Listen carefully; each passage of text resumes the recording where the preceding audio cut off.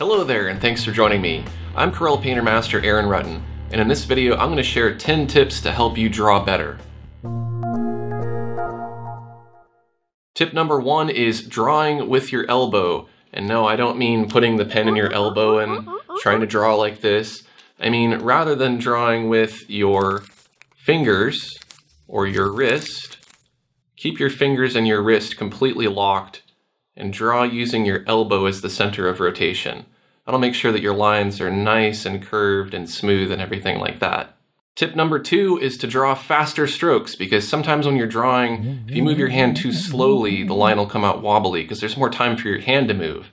But if you draw your strokes faster, quicker, you're going to get nice, smooth curves and straight lines much easier. Tip number 3 is draw more spontaneous gestures. When you're drawing hair, just follow a general direction, but just kind of go at it. Don't sit there and go, okay, I'm going to draw one hair, and then the next hair, and the next hair, and so on. Be spontaneous about it. You'll notice a lot of life drawing and figure drawing that people do as far as sketches are very loose and spontaneous. Tip number 4 is draw segmented lines. You don't have to draw a single solid line when you're outlining something. You can break it up into individual little segments, one little piece at a time. That makes it a lot easier to draw sometimes. Tip number 5 is to draw from different angles. Tip number 5 is to draw from different angles and rotate your page, because that makes it a lot easier to get certain angles when you're drawing. Tip number 6 is to flip your canvas.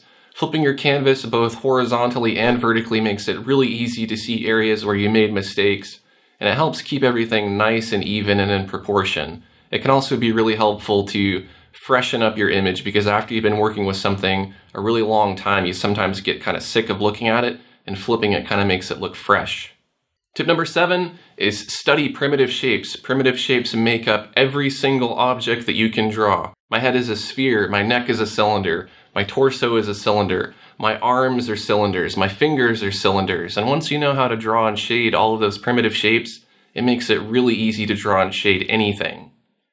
Tip number 8 is draw iterative sketches. Do a sketch and then create a new layer on top of that and create another sketch, another layer on top of that, and another sketch, and with each sketch your drawing is going to get more and more refined. Tip number 9 is to draw often. You cannot draw often enough. If you want to get really good at drawing, you have to do it all the time. Think about a bodybuilder. They work out all the time and they get all buff and pump up their muscles. Look at my muscles, they are so huge. They don't work out once a month, they work out every single day. And your imagination and your hand-eye coordination and all of your drawing skills work the same way. They're a muscle and you have to exercise them often to make them stronger. The last tip is number 10, and that's drawing a variety of different objects. Get out of your comfort zone, and if you always draw faces, try drawing animals. If you always draw animals, try drawing buildings.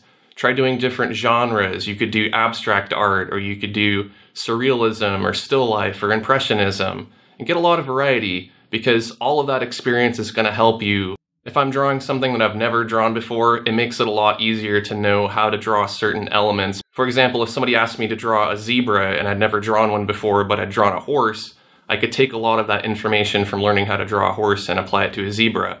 Maybe it's not something as close as a zebra. Maybe somebody's asking me to draw a dog or something. I'd still have an idea of how to draw fur and how to draw a four-legged animal and so on. So all of that experience really helps when you're learning how to draw different kinds of things. So there you go. Those are 10 tips to help you draw better. If you found this information helpful, take a quick second to like this video and share it with your friends. And if you're new to my channel, I'd love to have you subscribe. I have tons and tons of videos that'll teach you how to become a better artist. Thanks for watching, and I'll see you next time.